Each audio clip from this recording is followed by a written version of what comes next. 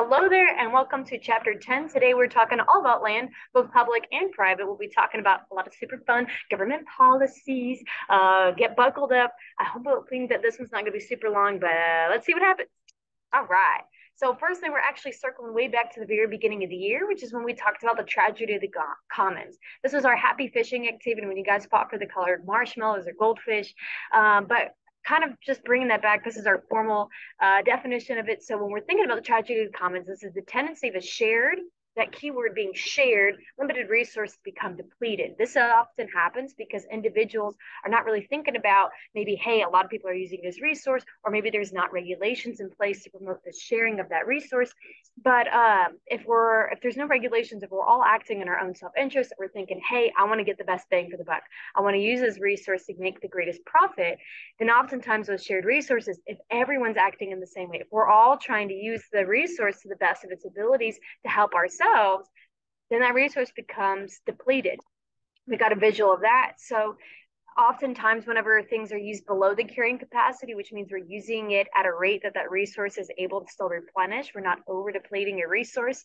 You can also think about that biological capacity versus that ecological footprint from earlier this year. So oftentimes natural things are going to be able to be replenished. I mean, that's kind of the nature of Earth, right? Things are always going to be recycling and then replenishing themselves unless we end up using it beyond that amount. So when we begin using things beyond the carrying capacity, if we're over depleting, if we're overutilizing those resources, then we're going to be kind of seeing some more environmental costs. So oftentimes the land can be degraded, and not I can no longer be used. That's supposed to say it can no longer be used. Ha ha ha ha ha. Bringing this also into more things about chapter 10, we can think about these things as externalities. We've kind of been throwing this word out around a little bit. But externalities, think about that key, that root of this word, which is external. These are some sort of outside costs that we don't physically monetarily pay for. So, for example, let's say I buy a t-shirt and I pay, it's a really good deal for this t-shirt. I got $5 for this t-shirt. I'm really excited about $5 t-shirt. But an externality that could occur could be an increased amount of air pollution from the factory that manufactured my t-shirt. I am not monetarily paying for the air pollution, but I'm paying for it in other ways, right? That air pollution from the factory that produced my t-shirt is now, especially if it's a greenhouse gas, could lead to greater global warming, deteriorating the quality of the world itself. So that is an externality. It's more of an environmental cost that I'm not paying for in the good or the price of the good. Now, we could, if we want to try to make things more legit and try to factor those in, we could actually take the environmental costs of things and then factor that into the price of the good. But if we're now adding in costs for things, that's going to increase the price of the good. And a lot of people don't really like that. But kind of think about the tragedy of the commons, the deterioration of the land, the degradation of the land. If people are overusing it, that's going to be an externality that you don't monetarily pay for. I guess, though, you would eventually if your profits start going down because you don't have enough food or crops being produced, let's say if it's a cropland, but it's not one that I'm paying for in the moment monetarily. We can also begin to think about or tie this into something known as maximum sustainable yield. Maximum sustainable yield, if we break that down, maximum, greatest amount, sustainable, long term, right? How are we able to try to provide for those future generations? And then yield is how much crops or how much goods are being produced per a certain, well, you can do square meter or you can do acre. It depends on, anyways, in a given area, how much goods am I producing in that given area? Thinking about externalities, thinking about tragedy of the commons, thinking about how much food we're going to be needing, and also tying it in from something from populations as our carrying capacity. As a reminder, the carrying capacity is the maximum number of individuals that can be sustained in a given area based on the amount of resources, habitat space, food, water, shelter, and also the number of predators. We as humans don't really need to worry too much about predators unless you're swimming in an open ocean. I don't know, I'm afraid of sharks. But the main things that we're worrying about in carrying capacity is how much space, right? How much land is available, and then also how much food as well. So as our human population is increasing, at some point we will reach something known as a maximum sustainable yield. And that's also something we want to be aware of in thinking about future generations as well. Carrying capacity, right? There's only so much food I can create in a given area, but then thinking about technically we could create more than that, right? We can exceed that carrying capacity, but when you exceed the carrying capacity, then you begin worrying about is this land being degraded? Is this land, are we now over depleting? Are we overdrawing from these resources and we're drawing them at a greater rate than they're able to replenish? Then we start worrying about, is this sustainable? Is this long term? Can we keep going at this rate? So the maximum sustainable yield ends up kind of capping.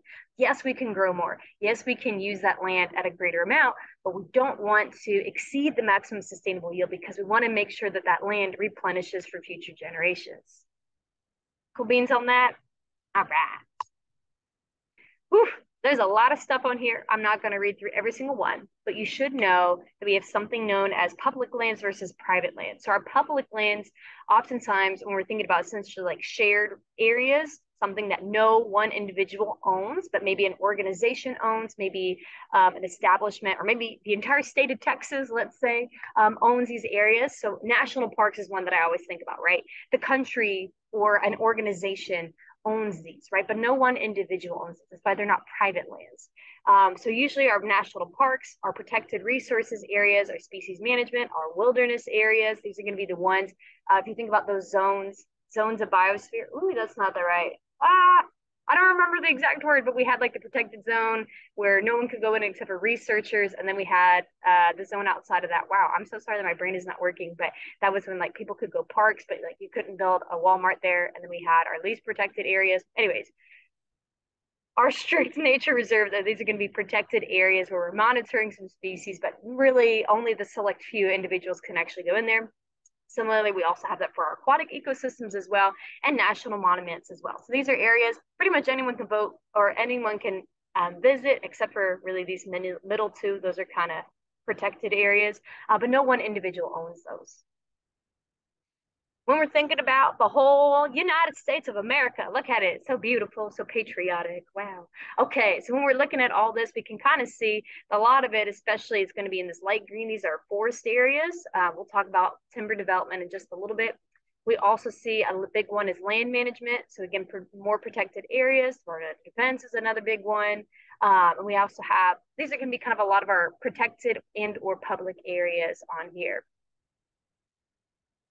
When we're thinking about whole United States of America, big old US of A, and we're thinking about what is actually being utilized for what, how are we using this land? Number one, this is really important. Number one on the list is grazing land and grassland. So our crops and our livestock is going to be number one. And if we think about it, our grazing, crops are number three. Grazing land is going to be mostly for our livestock, right? We see the roaming buffaloes going through the prairie fields, cool beans. Grassland for our cows, used primarily for livestock and for food production. Cropland is number three, again, feeding not only ourselves, but then also feeding our primary consumers, those livestock such as the chicken and the cows that could later become a food source for humans. Number two is timber production, not only thinking about logging for building things, but then also supplying our paper goods as well. And we're going to be looking in particular at timber production in just a little bit, but I would know that grazing land, grassland is number one. Kind of another word for grazing land, grassland is going to be our rangelands. Again, these are going to be open areas primarily, especially when we're thinking about, in contrast to our CAFOs, which we'll talk about in chapter 11, which is our concentrated animal feeding operations. This is going to be kind of one of those large scale, more open range, free range cattle production. As opposed to forest, which is number two. Number two for our land use, primarily going to be woody vegetation that we'll be using, extracting to obtain timber goods. So let's talk about timber production right now. There's two main ways that we're going to be harvesting timber. As always, right? There's one that's cheaper, and then there's one that's better for the environment. So we're going to be kind of talking about that. Two main ways of harvesting that timber. One of them is going to be clear cutting, and the other one is selective cutting. Clear cutting, as the name sounds, it's just let's raise down all the trees in this one particular area. Selective cutting, it's right here on B. We're picking individual trees and only harvesting those individual trees. Okay, so let's talk about pros and cons of both of these. You should know not only the definition of these two, but you also really need to know the pros and cons, the cost and benefits of each of these. So let's talk about clear cutting first. First of all, pros. It's super cheap, right? You can just go in there. It's very time efficient as well. When you cut down all the trees in one area, you're really able to kind of knock it out in a much shorter time frame than you would in selective cutting. You're also able to kind of go like row by row through the trees, so you don't have to build roads to get into the deep heart of the forest. You're really able to just kind of cut down trees in one area. So very good for the wallet, right? For the pocketbook. Bad for the environment, though. There's a couple cons with clear cutting. One of those is going to be increased amount of soil erosion. So when you don't have those tree roots that are kind of holding down all those roots and plates, then you're going to have an increased amount of soil erosion. Also, with the removal of trees, now we don't have as much of a barrier blocking the sunlight, which means that you're also going to have an increased amount of water temperatures. If we have a lot of aquatic organisms that are sensitive to dramatic changes in temperature, that could be detrimental to them. Thirdly, yes, we could regrow our trees, right? But now all my trees are going to be uniform. So I have a decreased amount of biodiversity. I don't have all these big trees and small trees. Now it's kind of a cookie cutter forest. And with that decreased biodiversity, this forest is going to be less resilient. You're going to have less animals and less other species in this area when we clear cut. So second option, right, is selective cutting. We're picking out individual trees. As you can imagine, this is a much more expensive option because now it takes a lot longer, takes a lot more effort, and you're also now having to build roads to get into the heart of the forest. If I'm not clearing the trees off row by row, now I need to find some way to actually get to one tree to another. So much more expensive for the pocketbook. However, much better for the environment. You don't have the same cons of those increased water temperatures. You don't have as much soil erosion. And we don't have that uniform forest as well. So much better for biodiversity and much better for the resilience and resistance of that ecosystem in case of a future natural disaster. This is going to be much better for us. Cool beans. All right, we got joke. Hey, look, but at least his allergies are gone. What a joy. All right. One more. So when we were talking about selective cutting, that is going to be what we call a sustainable forestry technique, something that's going to help that forest last a lot longer. Fire management, prescribed birds in particular, is another way that we can try to help that forest live a much longer time than it would ordinarily. So forest fires, natural fires are a natural part of our world, right? They're going to be increased by certain anthropogenic sources, but in general, forest fires are going to happen. They've been happening for hundreds and hundreds of years, even before humans were here. So one thing, though, as humans become more and more involved with these forestries, and as we're making different changes to our environmental conditions, prescribed burns can try to mitigate or decrease the negative effects of a forest fire. So essentially, this is prescribed, right? A prescription. It's controlled burn. So essentially, we're intentionally setting a fire to one area of the forest. They usually rotate different parts of the forest, but why in the world would we be intentionally setting things on fire? Well, there's two main benefits to this. I guess three, really. One of them is that we are decreasing the negative effects of a future natural forest fire. Lots of times forests on the forest floor, they're going to have lots of pine needles, lots of dead leaves, lots of what we would call leaf litter and debris. And those are incredibly flammable. Think about any time that you've ever put a pile of pine needles in an open fire. If you've ever done that as a kid, they're like, they incinerate immediately. So think about like, that's like pure fuel for a forest fire. So if we can try to kind of set those on fire, clear them out intentionally in a controlled way, that's going to decrease the ability of a natural forest fire to spread deliberately. Okay. So that's benefit number one. We're decreasing future effects of a forest fire. Number two, it's also controlled succession. We are providing new growth. We are providing a kind of a fresh start in a controlled way for a forest. Number three, there are actually certain seeds that rely and require fire to actually develop and bud. So if I'm able to actually deliberately set fire, now these seeds are able to sprout and we're able to have that new growth in this forest. So those are our three main benefits for prescribed berms: decreasing the detriments of a future forest fire. We're allowing for succession to happen in a controlled fashion, and we're also allowing those fire-dependent seeds to actually sprout. A couple things we should know when we're thinking about our national forest. Man, we're still talking about trees. Yay! There's three main kind of categories that we can put a forest in. Some of them are going to be national parks. Again, these are going to be overseen by the government and our national park services. We'll also have refuges for wildlife as well. Refuges. I cannot say that word. Pretend like I don't teach English. That's okay. So when we're actually focusing on protecting wildlife rather than kind of providing that aesthetic beauty that national parks do. These are going to be our refugees. And then we also have wilderness areas. These are going to be kind of preserving things. They don't have as much availability for guests to view as opposed to like a national park, but you are able to visit these a lot more than you could for a wildlife refugee. But I would know those three distinctions for our national forests.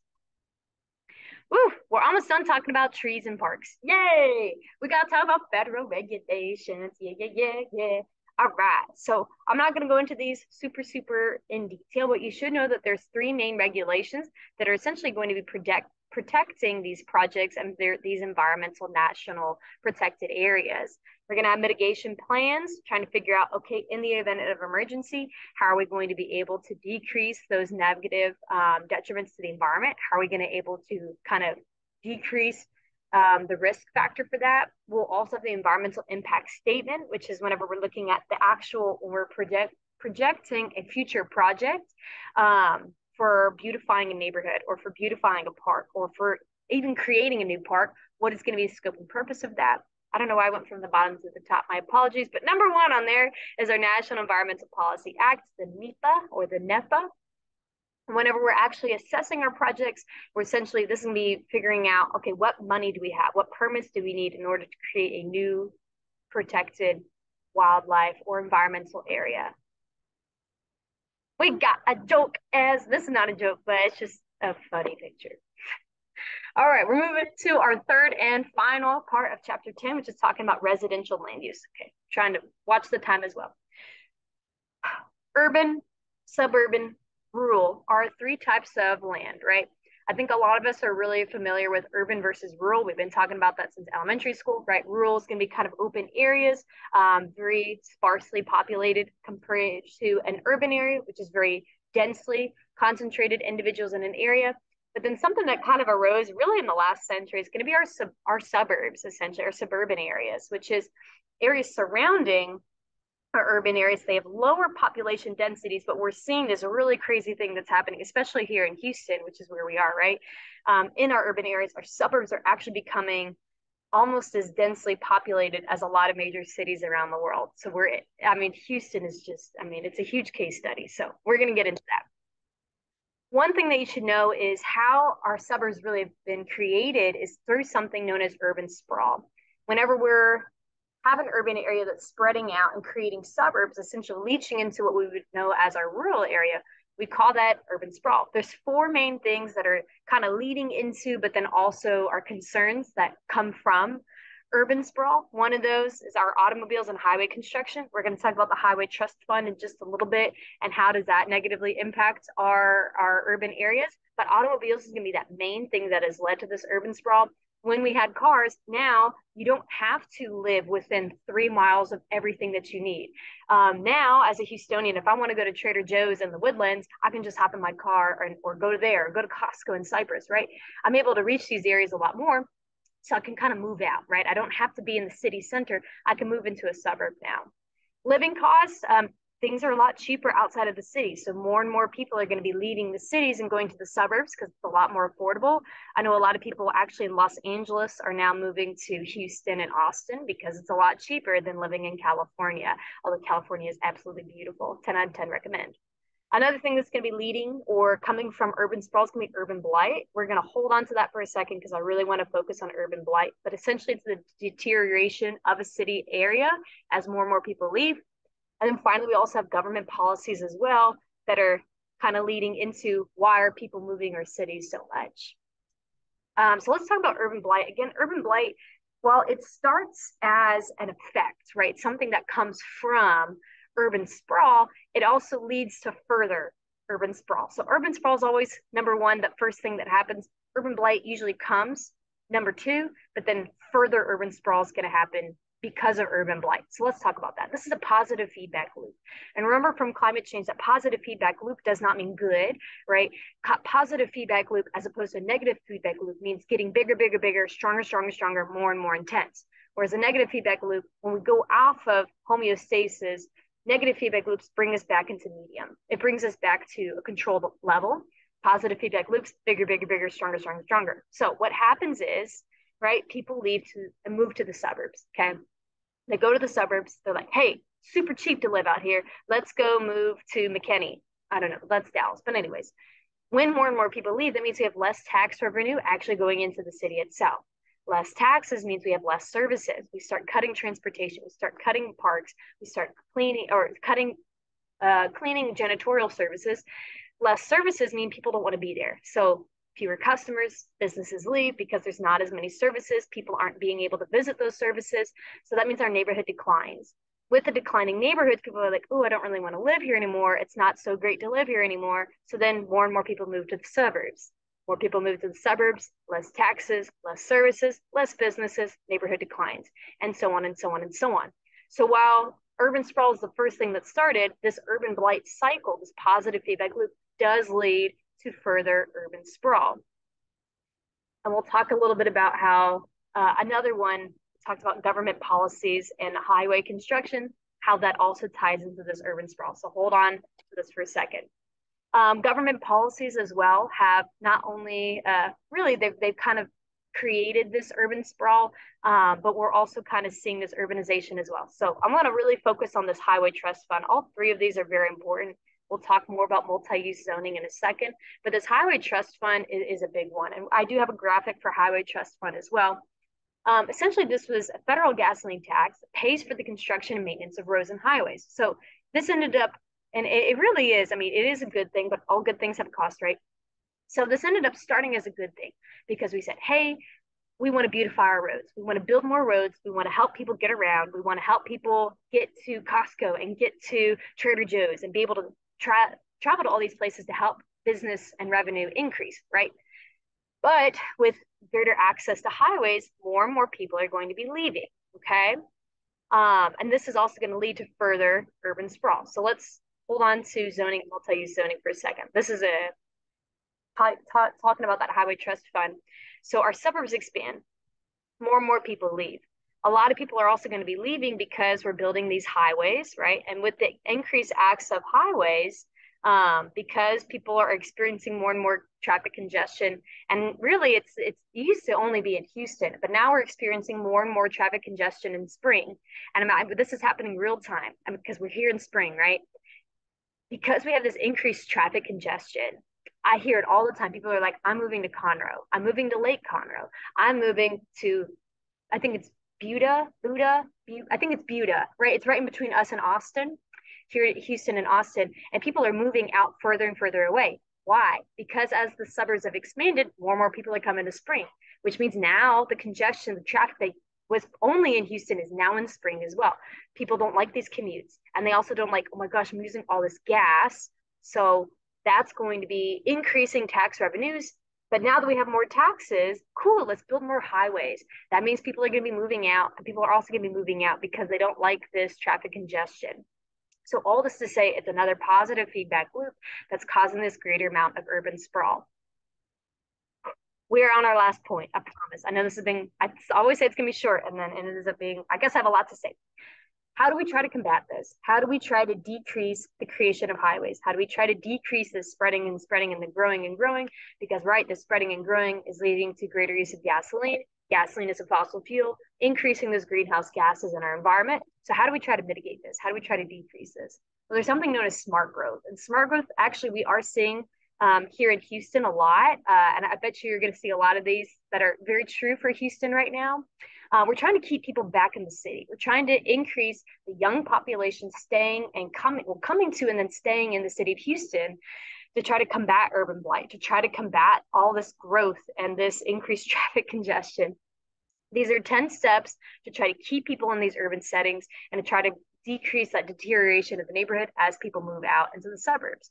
Mixed land use or mixed land zoning. This is going to be whenever individual areas, it's not only business. Okay, you've seen those buildings, right? The business on the bottom, apartments in the middle, and on the top, maybe there's like a park or a grocery store or something like that. Mixed land use is we don't have land just for one thing or another. Let's have a whole bunch of things at once. Let's use this land efficiently rather than an all for one-stop shop. I won't go through all of these, but some big ones. We talked about mixed land use. We want walkable neighborhoods. We want compact buildings. Let's make our communities beautiful. Let's have open space, natural beauty.